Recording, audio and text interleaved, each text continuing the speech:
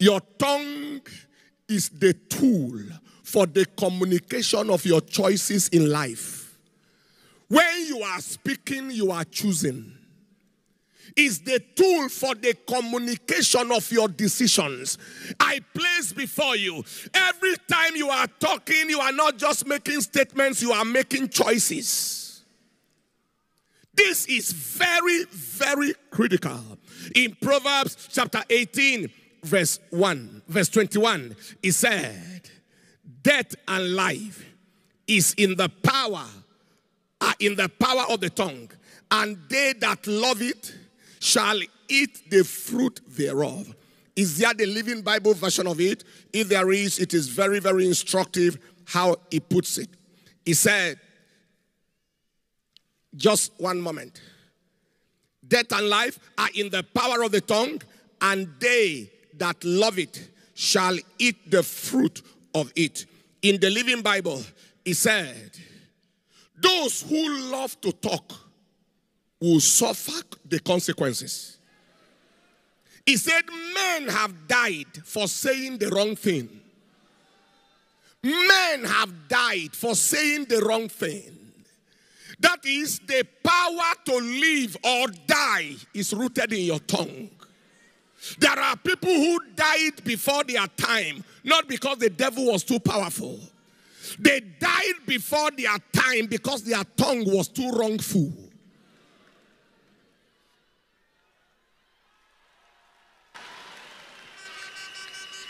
I read a story where the wife of John Gillick died and saw herself appeared in heaven. And an angel said, welcome to the holy mountain of God. Welcome to heaven. And she said, is this heaven? Who will take care of my husband and my children? I'm not dying now. Even in heaven, she had a choice.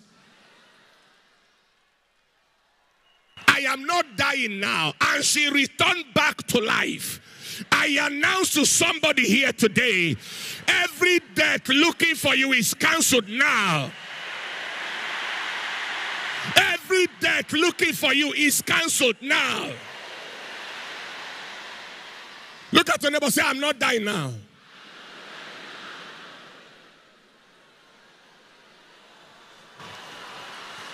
Hey! Somebody say after me, say to hell with COVID. I am not dying now. I can't die now.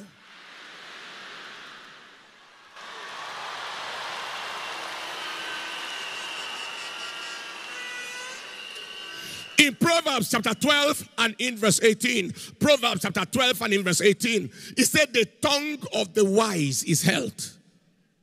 The tongue, all right, there is that speaketh like the piercings of a sword, but the tongue of the wise is health. So the tongue of the wise can bring health, and the tongue of the fool brings ill health. That is, the way you are speaking can make you strong, and the way you are speaking can make you sick. Hey. A woman went to the medical doctor. She has what is called PO in medicine, pyrexia of unknown origin. The meaning of that long English is fever whose cause is not known.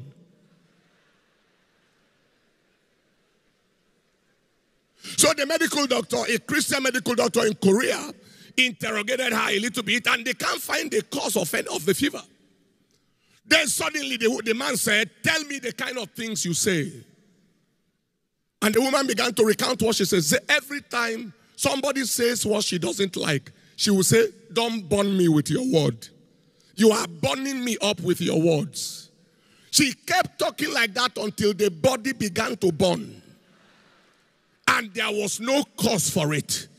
Is God speaking to someone here?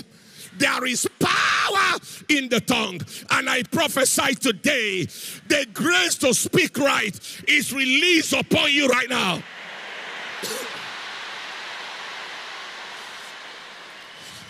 In Matthew chapter 12 And in verse 36 all the way to verse 37, Matthew chapter 12 verse 36 all the way, he said, but I say unto you that every idle word that men shall speak, they shall give account thereof in the day of judgment.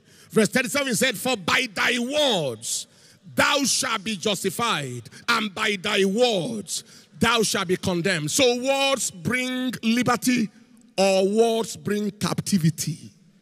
Your liberty or your captivity in life is at the mercy of your words. You are either a victim or a victor based on what you are speaking. Is God speaking to someone here? If you look through scriptures now, I'm going to give you examples of people who used words to determine outcomes. Example number one, Abraham. This is strange because God told Abraham to carry Isaac and sacrifice his child. On the mountains he would tell him. Now, Abraham determined the outcome of the whole adventure before he left in Genesis chapter 22 verse 5.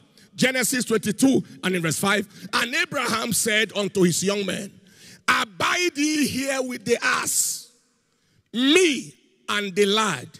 We will go yonder and worship, and both of us will come back again. Hey, did you see that just now? Me and the young boy, we are going to worship and do the sacrifice God said. But both of us, we are returning.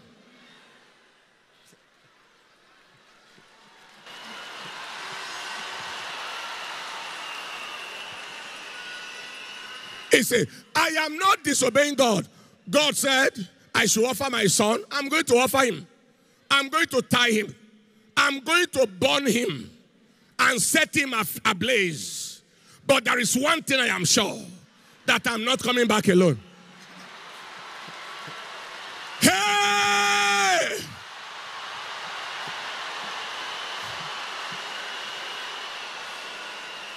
Because God told me that in Isaac shall my seed be called.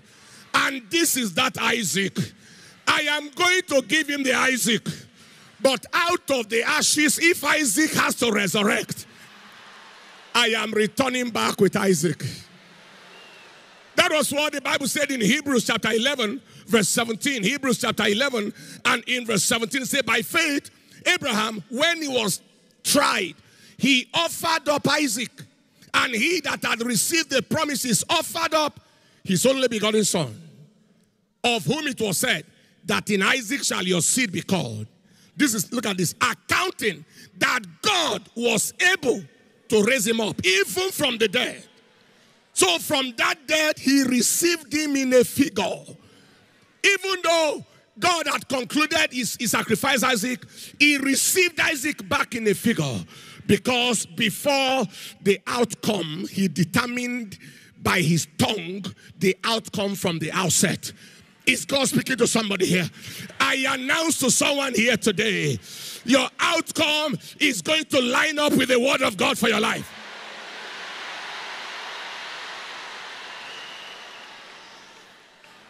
Give him a shout of victory. I should take your seat.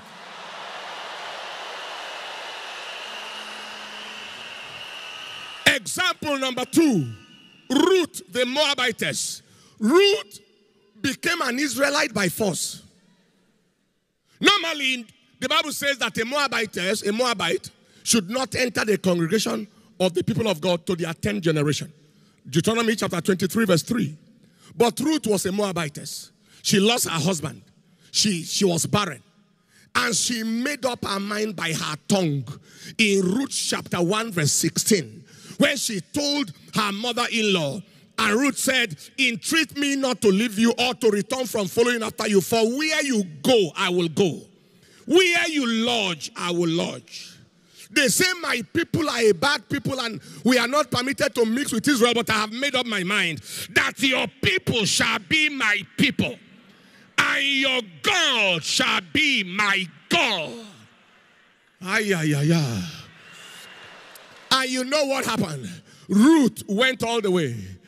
Her people became not just her people, but Ruth married Boaz, who is the father of Obed, who is the father of Jesse, who is the father of David, who is the father of Solomon, who is the great-great-great-great-grandfather of Jesus Christ of Nazareth. She did not just find her way into the lineage, the commonwealth of Israel, but by her utterance, by her declaration, she became an Israelite by force and became the mother of our Lord. Hear me. Nothing is against you if your mouth is not against you. Nothing can be against you, not your tribe, not the position of your birth, not the circumstance of your country, not the economy of the nation. Nothing can be against you if you are not against yourself. Lift your voice and say, in the name of Jesus, I shall fulfill my destiny, and no devil can stop me.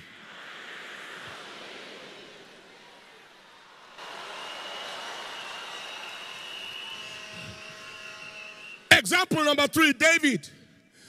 David was the man, little boy with a catapult. In 1 Samuel chapter 17, from verse 43 all the way to verse 50, who stood before a giant. And David killed Goliath with his word before he killed Goliath with his mouth. And the Philistine said unto David, am I a dog, that thou comest to me with staves? And the Philistine cursed David by his gods. And the Philistine said to David, come to me, and I will give your flesh to the fowls of the air and to the beasts of the field. Then said David to the Philistine, you come to me with a sword and with a spear and with a shield, but I am coming to you in the name of the Lord of hosts, the God of the armies of Israel, whom you have defied. He said, this day the Lord will deliver you into my hand. He is prophesying. He is determining the outcome of the battle. I will smite you. I will take your head from you. This boy has no knife.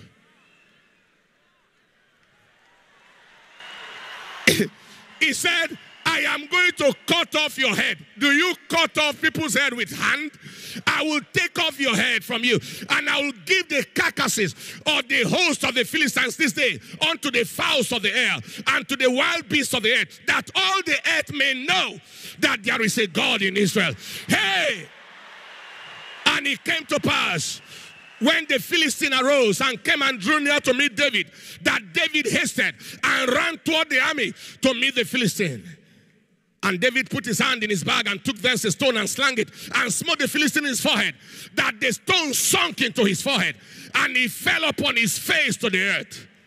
And what did David do? So David prevailed over the Philistine with a sling and with a stone, and smote the Philistine and slew him, but there was no sword.